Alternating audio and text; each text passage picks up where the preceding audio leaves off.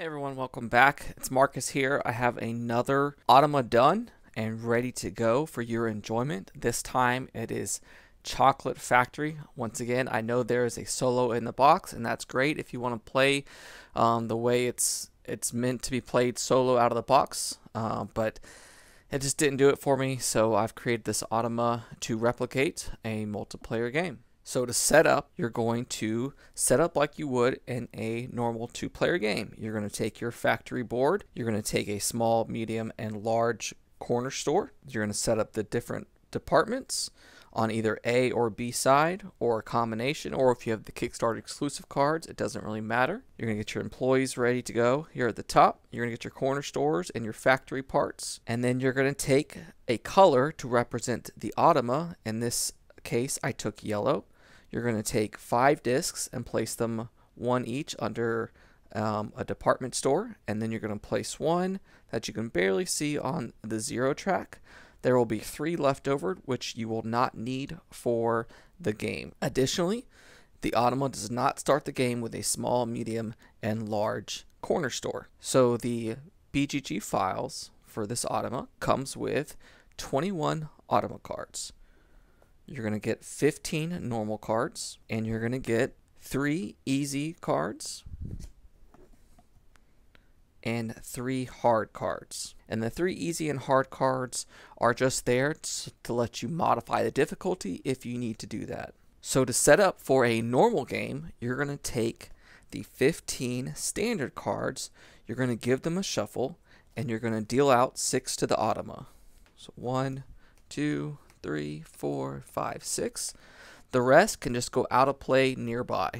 Give this a shuffle, and you're going to create an Automa area where you're going to be flipping over cards. Let's say you wanted to play on easy. You would deal out 4 Automa cards from the standard deck. You would take the 3 easy cards, shuffle them, take 2 of them, add them to the 4, shuffle them, and that would be your 6-card Automa deck for the game. Likewise, for hard, you're going to take the 3 hard cards, shuffle them, take 2 of them, and add them to the 4 standard cards for the game. So a game is going to play out just like a normal multiplayer game. So let's go over the different phases and how they change with the Automa. So during the prepare phase of each day, you're going to take 1 card from each employee deck, and you're going to take 5 factory part cards, and you're going to make packets just like you would in a multiplayer game. So let's move that out of the way. So I got my 5 employee cards here. I'm going to give those a shuffle. You're going to make a packet of 3. That's employee packet 1. And you're going to take the other 2, and that's employee packet 2. Likewise, with the factory parts, you're going to give the top 5 a shuffle. You're going to take the top 3. That's parts packet 1. And the other 2 are parts packet 2. You and the Automa will take turns being the first player.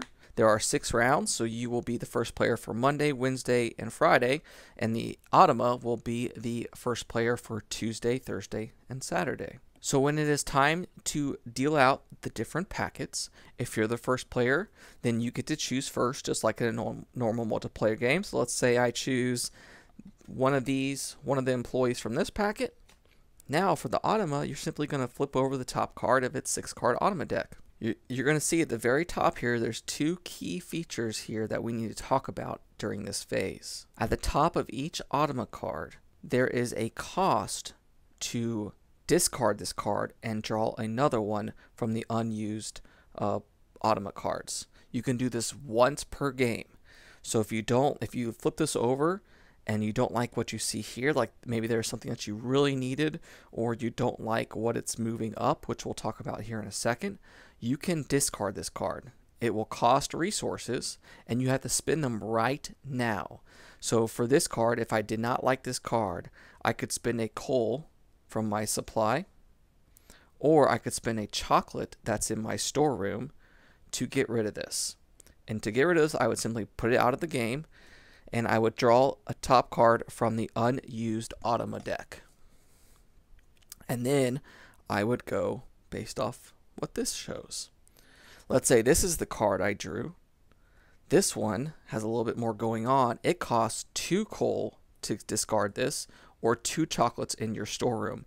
It's not a combination. You can't do a coal and a chocolate. It's either 2 coal or 2 chocolates to discard this and draw from the top of the deck. You don't know what you're getting, but let's say this was really nasty, or you were leading in first place on Fresh Fancies at the very last round or something, and this would let them take the lead, and you want them to get the 16 victory points for being first at Fresh Fancies. You could discard this and draw blindly from the top of the unused deck. The Automa will always play 6 cards during the game. So if you discard this, you're going to take one from the unused Automa cards. You will note that on the easy and hard modifier cards, if you're playing on easy or hard and these cards come up, there is no cost to discard these. You cannot discard these if they come up. So just bear that in mind. Also, just keep in mind that you can only do that once per game. But going back to our initial example of the card we drew, so after you've chosen to either keep the card or discard it, you're then going to look at this top part and you're going to read it from left to right. So in this case, you went first, so now the Automa gets to go back to back. So it wants factory parts packet number 2. So this was employee packets 1, this was employee packet 2, this is parts packet 1, and this is parts packet 2. So it wants factory parts packet number 2. So it will take this and it will simply discard it. It will not use these during the game. It's just going to prevent you from getting them. Then it gets to go again. It wants employee packet number 1. Well, you already took that. It's gone. So it's going to look at the next eligible. So this one says employee packet number 2. So it will take this. It has to abide by the same rules as you do, as it has to take 1 employee packet as well as 1 parts packet. For example purposes, let's say this card came up. You had just gone, so now it's the Automa's turn to go. It wants employee packet 2. Okay, well that's gone. So it'll say, okay, give them factory parts packet number 2. So 1, 2, discard that. It gets to select again. Reading it from left to right, now it says give it factory parts 1. Well, that's not a legal pick because it already has a parts, so it will simply go to the next one and it will pick employees packet 1, leaving you with this packet to choose from. When the AI is the first player, it gets to choose first, then you get 2 picks, and then it will pick whatever's left over and simply discard it. Once again, the AI never collects these, it simply discards any packets that it picks up. And it does not matter what department stores are showing on these cards, it's going to reference its Automa card when it's time to fulfill orders. Once you've selected your factory parts and employees, the game is going to play out just like in a normal multiplayer game. If you're the first player, you're going to run your factory and complete any orders just like you would. And then once it's time for the Automa's turn, you're going to look at the card that you flipped over, and you're going to look at the middle and the bottom sections because we've already used these sections. It's going to tell you if it completed any corner shop cards this turn. It will either say small, medium, or large on it, or there's a card that has multiple orders on it. If it shows this, then you simply take the top card of that deck and you score all the points on it for the AI. So in this case, it completed a medium corner shop.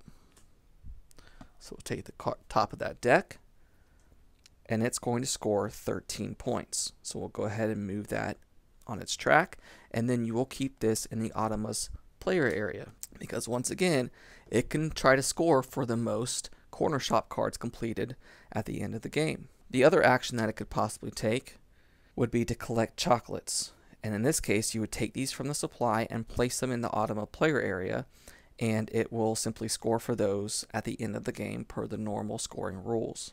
But going back to our first example, after you've done this middle section, you go to the very bottom, and it's going to deliver to a department store. In this case, it's going to deliver to the House of Luxury, and it's going to move up the track 2 times. So it's simply going to move 1, 2 up the House of Luxury.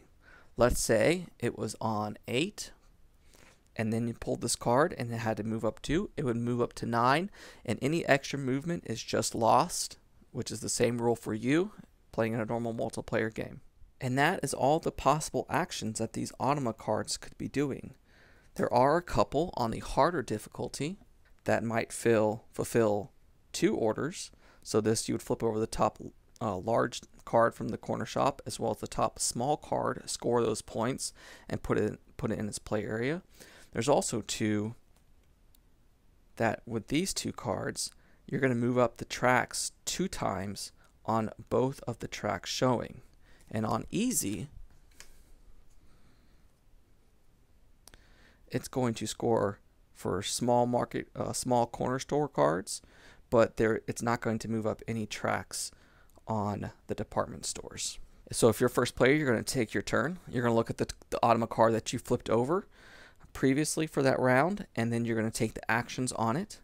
If you're not the first player, then after you've selected factory and employee parts, then you're going to resolve the Automa card, and then you're going to take your turn. And this matters for department stores because remember, if there's ever a tie for a department store, whoever's on bottom is the one that gets the first place. So you want to make sure that if it's the Automa's turn and it's first player, you're resolving its card first and fulfilling orders for it first before you're doing it. And with that, you know how to play a game of Chocolate Factory against the solo Automa named Willy. In-game scoring is just the same as in a multiplayer game.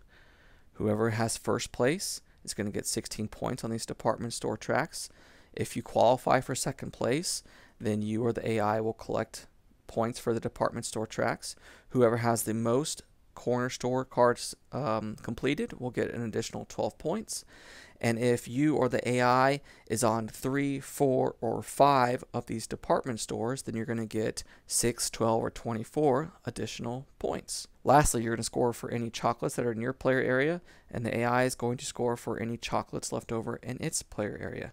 Whoever has the most points wins, and in case there's a tie, it's the last player to have gone in turn order in the last round. I will be filming a full playthrough so you can see this in action, but at this point you should be able to find a full rules as well as the cards on BGG under the Chocolate Factory BGG page. It's in the file section. I will post a link to a complete list of my Automas, which will have a link in there to this specific Automa that you can download, print, and enjoy. If you have any questions, feel free to comment below or on the BGG page, and I hope Willy provides you a good challenge.